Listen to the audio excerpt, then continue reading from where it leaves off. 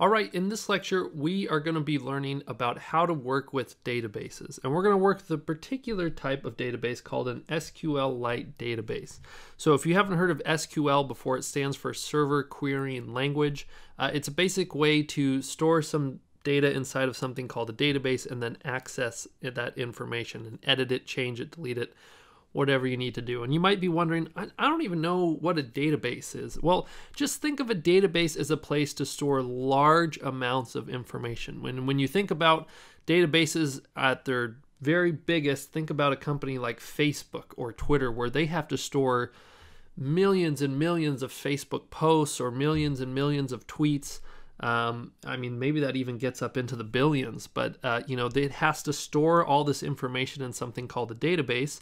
And the awesome thing about databases is they're really good about handling large amounts of information like that. So our shared preferences that we've been working with before, for example, if we wanted to store, let's say, for example, we were making an app that was going to catalog all of our music. So, music that has a bunch of artists, and those artists have albums, and those albums have songs and stuff. Like if we had 40,000 songs that we wanted to list inside of a string array, that would go terribly if we tried to save that into shared preferences. It'd take a long time to save. But with a database that's built to handle something like that, it could go much, much faster and process that in a much better way for the user. So what I want to teach you is how to work with an SQL database, and then through this you'll see how you can store information. And ultimately, the more robust of an application you want, you're going to want to tend to side more with SQL databases versus, if it's kind of a smaller task, shared preferences might work, but I want to show you a little bit more of what the heavy-duty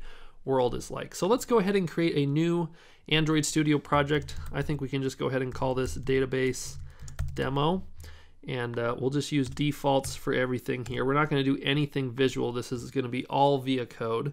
But basically, the main thing that I want to get across to you here is that I think the best way to think about a database is to think of it as an Excel spreadsheet or a Google Sheet if you don't have, if you've never used Microsoft Excel before. But basically, a SQL database consists of something called, well, first the database. And I would think of that if you have like a spreadsheet file like this, the whole file, this is called the database. And in this database, you can have multiple tables. So for example, here you can see one table. And maybe for example, in our example, we're going to make a database that holds users. So I would call this the users database, okay?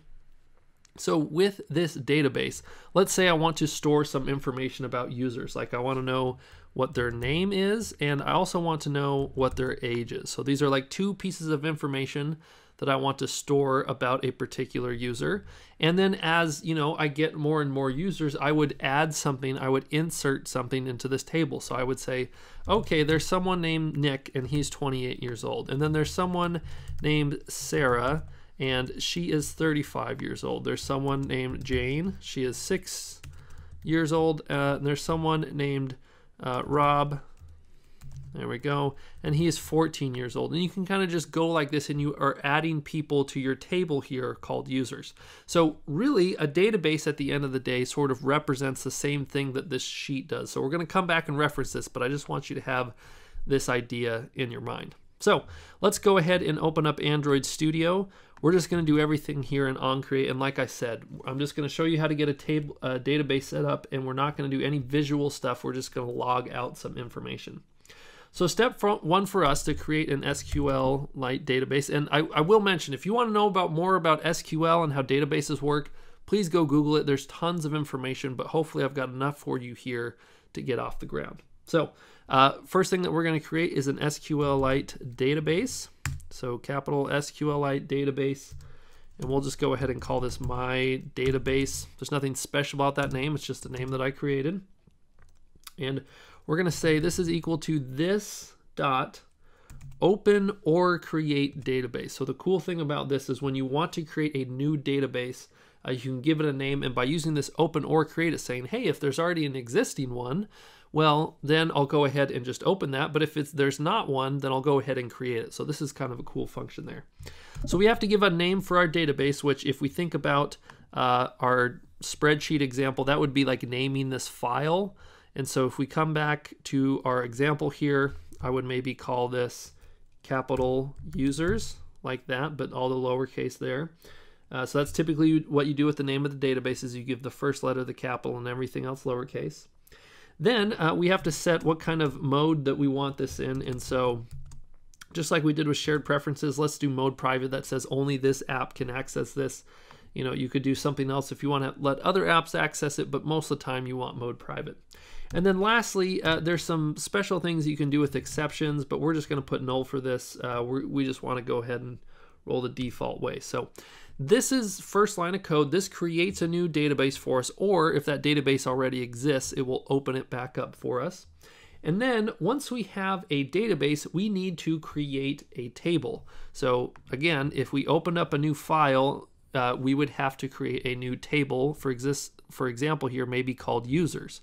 So if we come back to Android Studio here, we need to now take my database, and we're going to do .exec_SQL, and this is short for execute SQL. And again, SQL is this whole separate language from like Java. It's a way to interact with databases. And so we're going to put some information into a string, and the code that we put in there is SQL. And again, if you want to learn more SQL, you can definitely Google it, but this is the code that we write in order to like make tables, insert things in there, and you'll see as we go.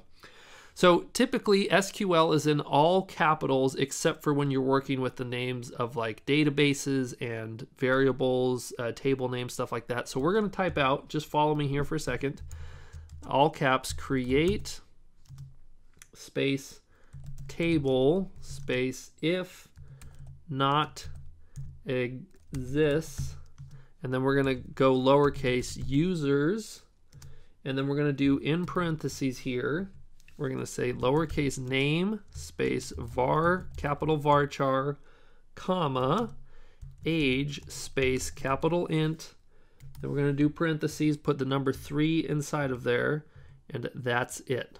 Okay, so this is what we're creating, and essentially this is what this line of SQL code says. It says create table if not exists. Now the grammar on this isn't excellent, but it's pretty close to English here when we're saying make a new table in this database if it doesn't exist. Now if it does exist, then it will just skip this line of code, but it's saying as long as this doesn't exist, create a new table called users.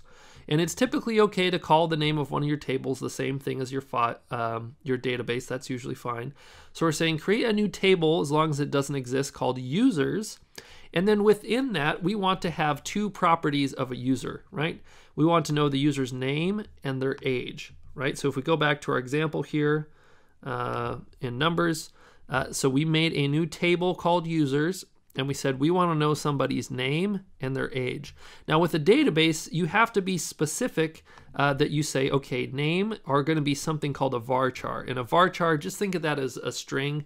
Char is short for characters, and it's saying it's a collection of characters. So name is a varchar, aka a string, and then age is an int. And the number that we pass in the parentheses is that's how many digits you want to go to. So I can't imagine someone being older than 999 years old, so that's why I kept that as 3. But you know, we could make this 4, 10, whatever it is that we want to be. But in this case, I think we're okay with 3.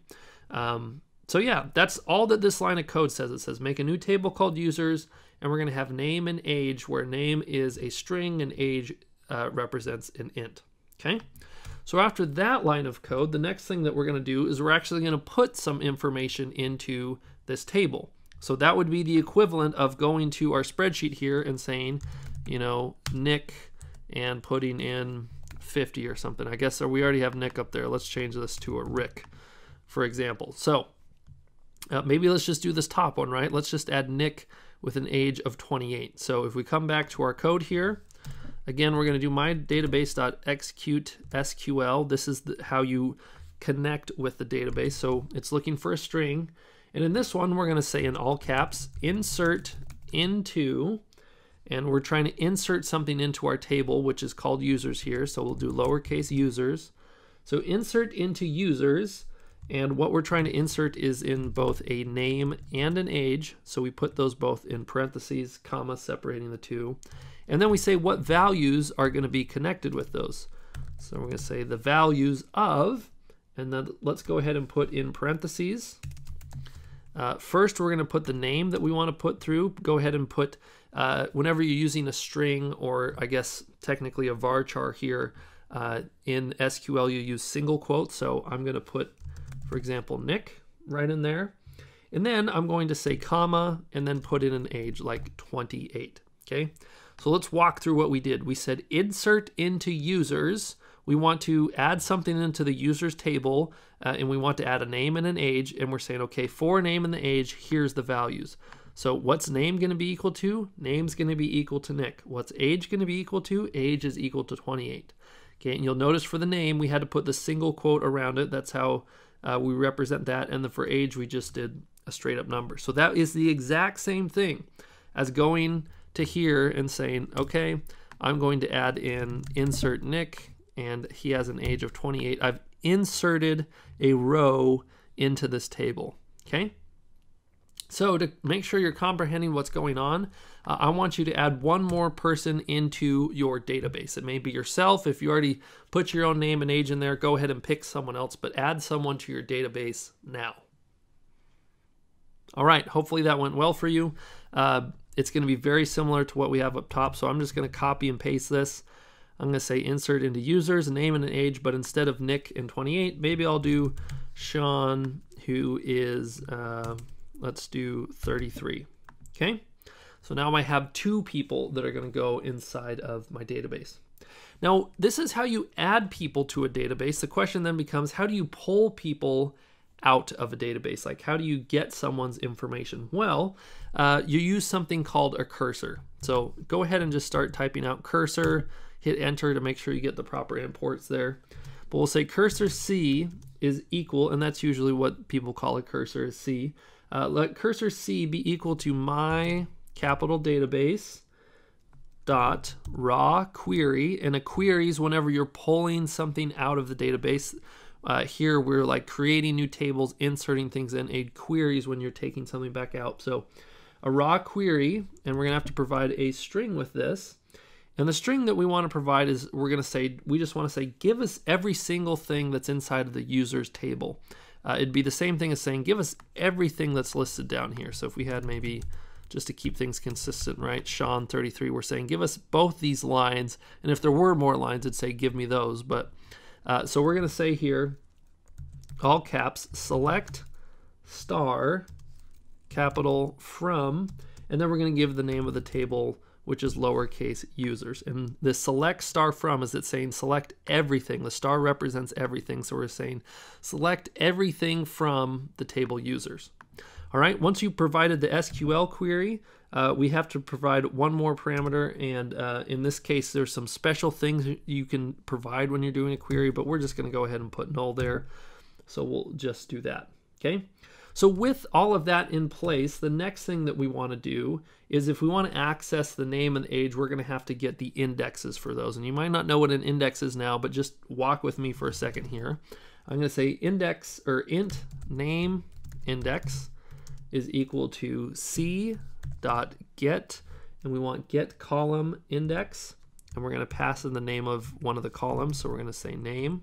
And if you're wondering what a column is inside of a table, so this would be considered a column. This is the name column.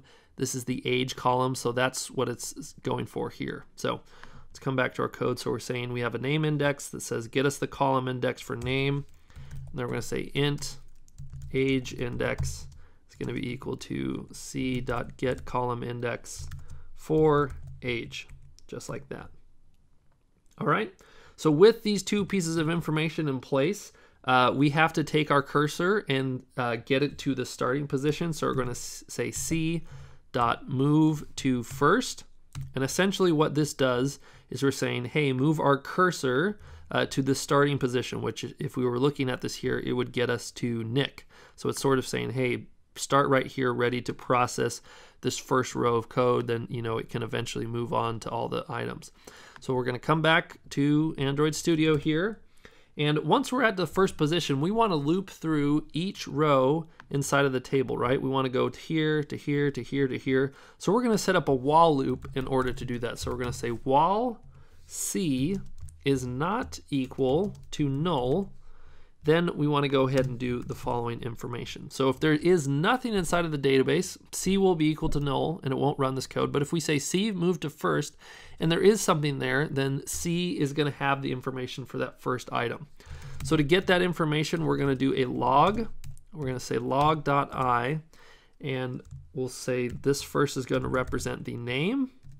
And then to get the actual name information, we're going to say c.get string, and we need to provide it, you can see an int, and we're going to provide it one of the name index to say that we want to get to the name. So we're going to go ahead and provide name index there, and that's going to get the string of whatever that person's name is. And then it's after we're done with this, we're going to go ahead and loop on to the next one. So we're going to say c.move to next, and that will go on to the next item. And once it runs out of items, C will eventually become null, right? Which at that point, and we'll do that.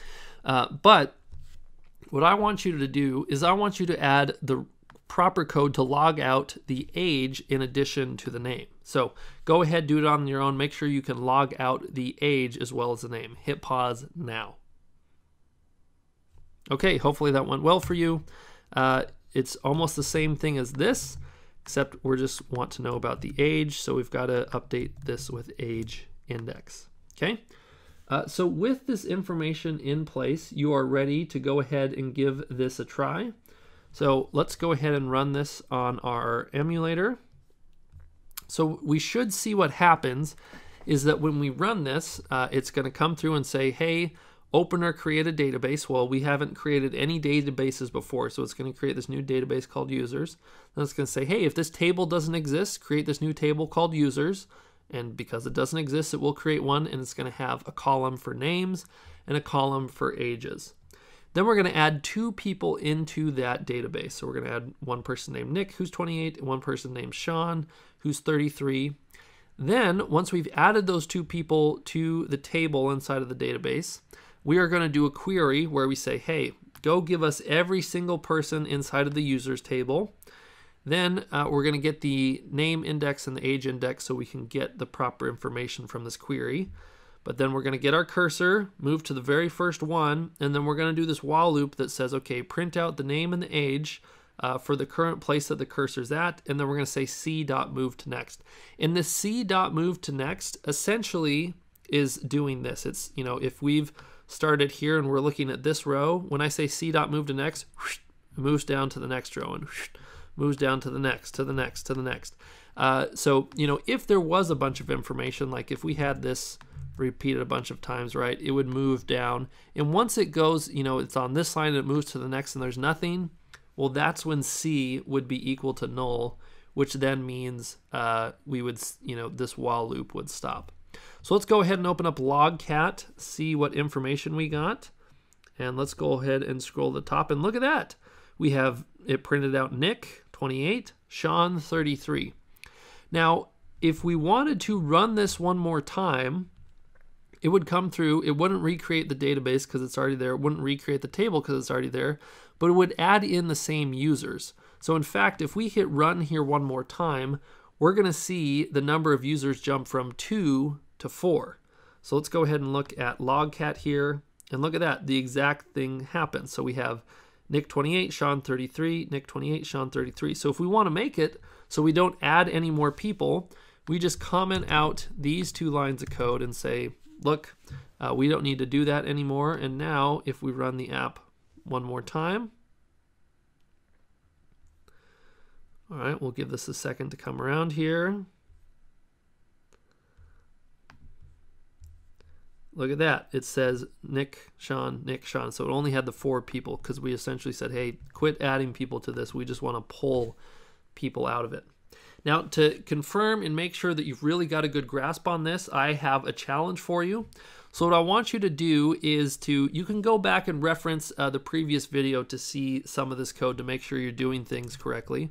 But what I want you to do is I want you to create a new database and a new table that represents some events. So an event table is going to have the name of the event. It's also going to have the year in which that event happened. So I'm kind of thinking like big world-changing event type of thing. So go ahead and recreate a completely new database and table where it's dealing with events. Again, an event is going to have a name and then also a year in which that event happened. Okay, so go ahead, hit pause, do that now. All right, so hopefully that went well for you. We're going to cut this out so that we can start from scratch here. And if you've noticed, we've had a couple of errors here with problems that are happening, and I should have surrounded everything in a try-catch to make this code a little bit more elegant. So on this one, we'll go ahead and do that. So I'm going to set up a try-catch. Let's go catch all those exceptions, and we'll print those out when we get them. All right, so with this try, the first thing that we want to do, just like before, is we're going to get our database. In this one, I'll just call it lowercase SQLite database. And this is going to be equal to this dot open or create database. And this time, I'm going to call it capital events. And I want this to be mode private. And we don't need any special exception stuff, so we'll just leave that null. Next thing that we've got to do is we've got to set up the table. So we're going to take SQLite database dot execute some SQL on that, and we're going to say in all caps create table if not exists, and we want that to be lowercase events. And then we'll go and say in parentheses an event should have a name, which we should have represented by a varchar, aka a string, right? And then we also want to have a year that we should be represented by an int, and we should have this int be at least 4 digits long, right? Because a year 1955, 1947, whatever it is, you want to be able to do the 4 numbers there, okay? So that creates our table. Next, we want to insert some data inside of there. So again, SQLite database dot, let's execute some SQL.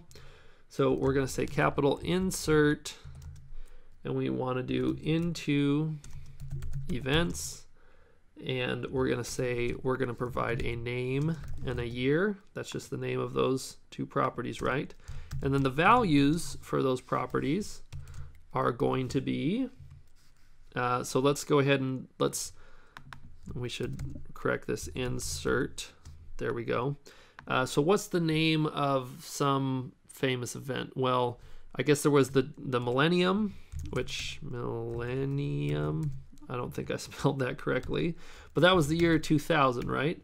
Although I guess technically it was 2001 because the way the calendar worked, who knows one, but everybody went crazy in the year 2000 for the millennium, okay? So that's one thing that we've got there. Let's go ahead and add another life event. So this one was so monumental, Nick started teaching. So that happened back in 2014. To me, that's kind of a personal one, like, oh yeah, that was a cool time. And I've loved it ever since. Sorry, getting cheesy on you here, but we've created this events table. We've added some information into it. The next thing that we need to do is create our cursor. So we'll make our cursor C. This should be equal to our SQLite database dot raw query, and this is where we'll say select star from the events, just like that. We also want to provide a null there because we don't need any special stuff. Then with this cursor, we got to get the event index and the year index, so we'll say int event index is going to be equal to c dot get column index for, or I don't want this to be event index, I want it to be name index. So we'll do that for name, and we'll do the same thing, but we want to copy it for year. So we'll call that year index and change that to be year. All right. So with all of that in place, we're ready to say c.move to first to get up to the first position. Then we'll do our while loop here, okay? And we'll say as long as c is not equal to null, then we want to log out some information. So we're going to say log.i, and with this, we'll say results for the event is going to be equal to c.getString for the event, the name index. There we go. And we want to do something similar for the results, and that should be results name, not event, and then results year.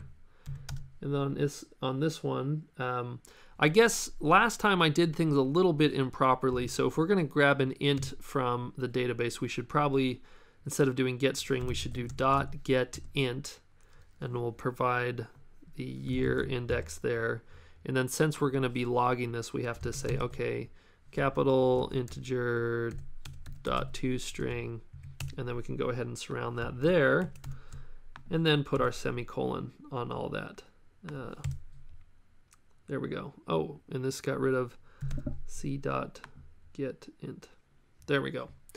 Okay, so that should properly do all that, and we got to make sure at the while loop that we say c.move to next. So if we don't have this move to, not first, move to next, it's just going to keep looping and looping through that very first one. That would be bad news for our situation here. So let's go ahead and run this as kind of our moment of truth. And to kind of just sort of confirm what's going on here, right? If we followed this example in the spreadsheet, it'd be like renaming this file to be the name of events. And then we would name this table to be events. Okay, and it's not letting me do a lowercase there, but the name of the table should be lowercase. Then the name of these properties, we still want to keep name, but this one is going to be year. Again, those should be lowercase, but that's fine. And it's like if we came and said, okay, the millennium was in the year 2000. Oh, it even pulled over the green text. That was kind of cool. And then if we come back to the code, we copy Nick started teaching. Boom. We put in 2014 there. Make sure I have 2000.